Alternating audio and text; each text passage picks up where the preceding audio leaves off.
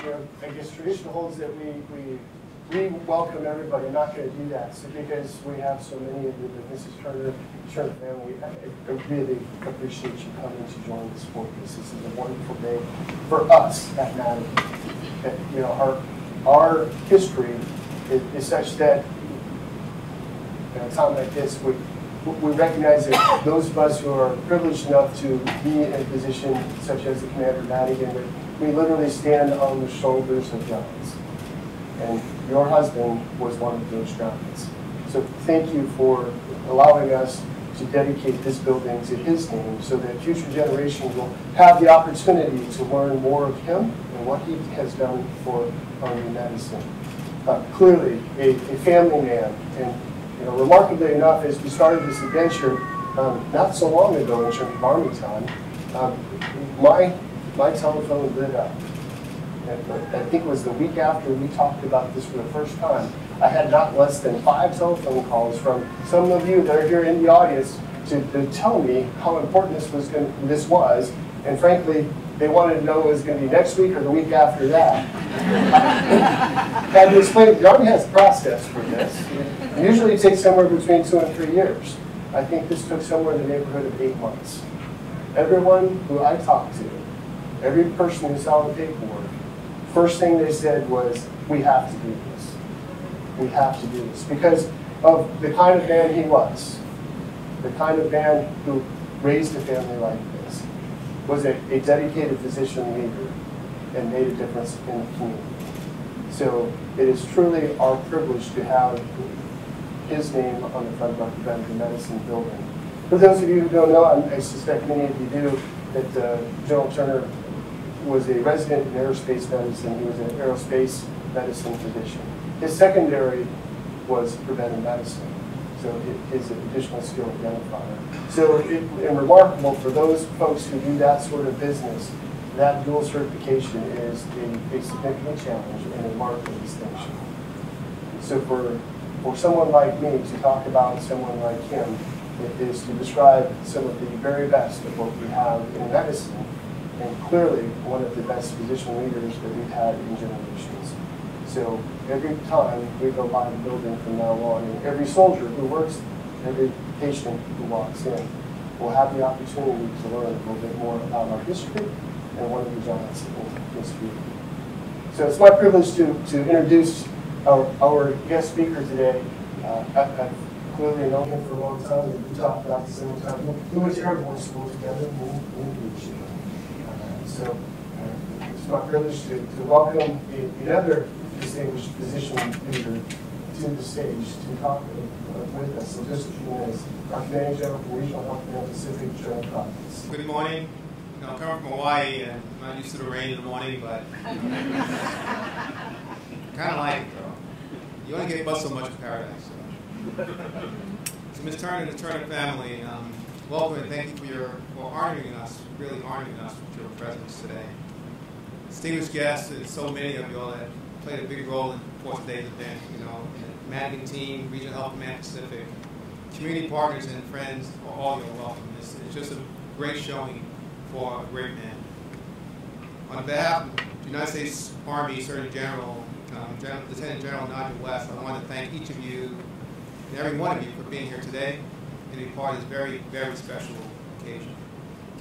So General Guthrie Turner Jr. career was outstanding and distinguished on active duty as he continued to serve the Joint Base Lewis-McChord community after he transitioned. General Turner is one of the most impressive officers who have served in the Army medicine ranks. Today we celebrate his accomplishments and the life he lived as a soldier, physician, father, husband, educator, and friend. It's not about just placing a plaque on a building or displaying a photo, but it's more about sharing his military achievements and his continuing inspiration for generations to come. The Brigadier General Turner Jr. Preventive Medicine Clinical Service building will not only honor General Turner's memory, but will serve as a marker, a visible symbol of one of the military medicine servant leaders and worthy of celebration every day of the year. In my eyes, Dr. Turner is the Jackie Robinson of military medicine. Jackie Robinson, the first black American to play Major League Baseball outside of the segregated black league in 1947, became a living milestone for racial equality and changed the sport of baseball forever. He is quoted as saying, "A life is not important except in the impact it has on other lives." This comparison to one of my heroes, Jackie Robinson, is apropos for the life that Dr. Turner lived. He too is a true trailblazer, not on the baseball field, but in military medicine, and his efforts have directly allowed me to be up here today, and for that, I will be forever grateful. It is also fitting that this recognition ceremony is occurring during Black History Month, when our great nation celebrates the achievements of American and African descent, and in a time to recognize the central role Black Americans played in our history. General Turner's 3 decades of military service was characterized by unwavering devotion to duty, a high sense of honor and courage, and a deep love for his country. Although I personally did not get the opportunity to meet General Turner, what I do know about him makes today truly a significant day in Army medicine history. It would be disingenuous to call General Turner's success in the military as being attributed to how bright he was or how smart he was. The concern that I have with labeling someone's achievements due to how bright and smart they are is that in reality there are many bright people and smart people in the world who have not contributed to society as much as General Turner. If I had to describe what General Turner was able to accomplish so much in life, there would be no doubt he possessed the quality the author Angela Duckworth calls grit. Mrs. Duckworth explains that to achieve one's long-term goals in work and life, one needs grit, which comprises of compassion and perseverance. And it's obvious to me that General Turner possessed both of these attributes. And if I had to do a grit score on him, I'm pretty sure he'll score high. General Turner uses grit not for personal gain, but for the benefit of American service members and their families.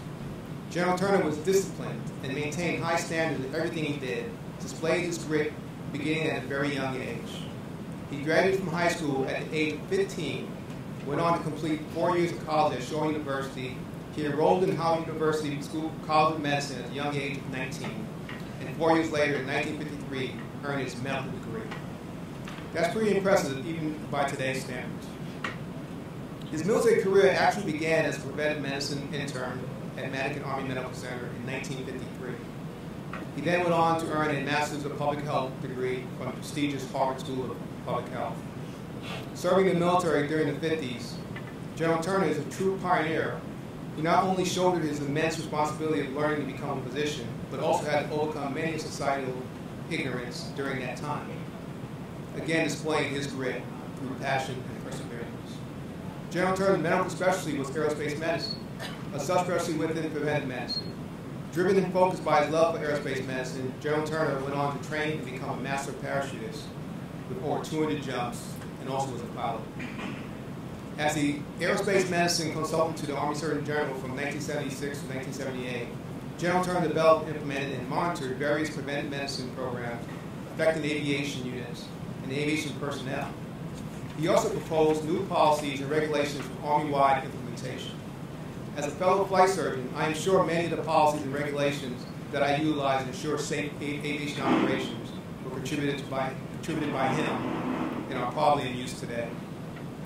General Turner broke through racial barriers and in 1969 became the first black American to command the beach hospital at Fort Walters military base in Mineral Wells, Texas.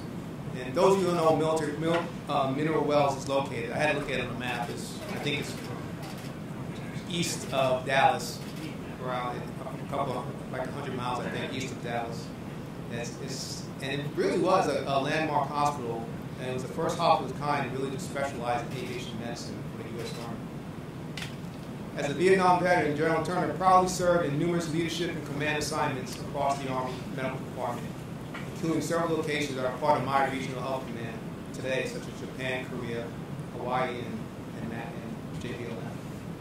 And in 1980, he became the first black American to achieve the rank of general officer in the Army Medical Department. 33 years after President Harry S. Truman signed an executive order establishing the President Committee on Equality of Treatment and Opportunity in the Armed Services, committing the government to integrating the segregated military. When General Turner assumed command of Madigan in 1980, he established a general preventive medicine residency training program and today, nearly 4 decades later, is still a robust and vital component of Madigan's outstanding graduate medical education program. Another one of General Turner's signature accomplishments as Madigan commander was the pivotal role he played in planning for the construction of the new hospital in the early 1980s, which celebrated its 25th year anniversary last year. General Turner and former United States Congressman Norm Dix were the driving force behind the procurement of the $280 million needed to construct one of the Department of Defense's most state-of-the-art medical facilities, construction beginning in 1985 and ending in 1992. General Turner served the last 3 years of his military career where it first began, here at Madigan. Throughout his career, General Turner demonstrated unwavering dedication to the mission as a soldier, commander, physician, mentor, and role model. He was an advocate for everyone under his command and inspired others to serve with the same honor, courage, and commitment. Reflecting on General Turner's achievement reminds me of the poem Footprints by Bldg. And the poem goes, "Some people come into our lives and quickly go. Some people stay a while and move our souls to dance. They waken us to a new understanding and leave footprints on our hearts, and we are never the same." General Turner's contributions to Army medicine were significant and instrumental in shaping the future of healthcare delivery in our medical facilities. And for that, we are truly grateful. Anyone who has ever worn the uniform knows that serving in the military is a family endeavor. The former 38th Army Chief of Staff, General Ordinero, used to say, and it still holds true, that the strength of our nation is our Army, the strength of our Army is our soldiers, the strength of our soldiers is our families, and that what makes us Army strong. And right by General Turner's side, every step of the way, was Ella Worth, his wife, friend, and confidant. Married for 57 years, Ella Worth provided the faithful love, support, and encouragement to keep the family strong and striving. She maintained stability in the home of the couple's 4 children. And there's no doubt we wouldn't be here today if it wasn't for her actions of taking the initiative to start this process.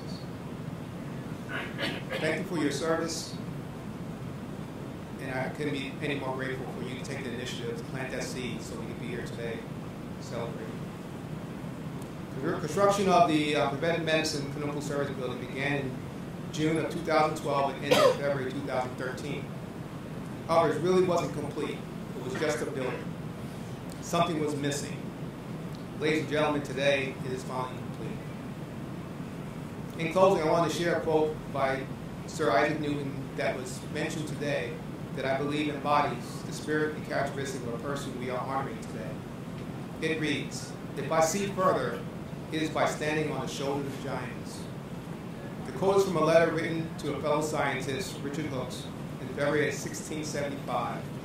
The phrase is understood to mean that if Newton had been able to discover more about the universe and others, then it was because he was working in the light of discoveries made by fellow scientists, either in his own time or earlier.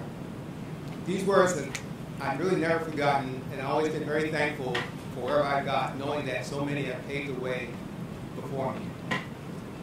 It has been an honor to speak to you today, and it is an even greater honor to be a part of making this history a reality. Thank you again. God bless America. One team, one purpose, Army strong. Brigadier General Turner was a compassionate commander who was devoted to the principles of quality health care. He was also the first African American to achieve the rank of General Officer in the Army Medical Corps. Brigadier General Turner was the commander of Madigan Army Medical Center, Madigan Annex, from 1980 to 1983, and played a pivotal role in planning for the construction of the new medical center, which officially opened on February 28, 1992.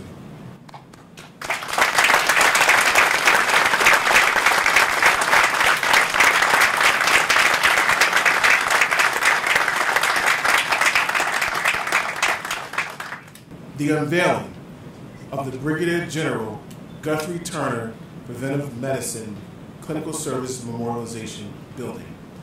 On my mark, and at the count of 3, we will remove the veil.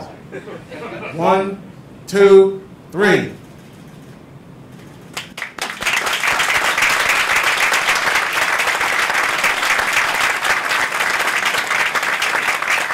Ladies and gentlemen, it's my honor to proudly announce to you the official opening of the Brigadier General Guthrie Turner Preventive Medicine Clinical Services building.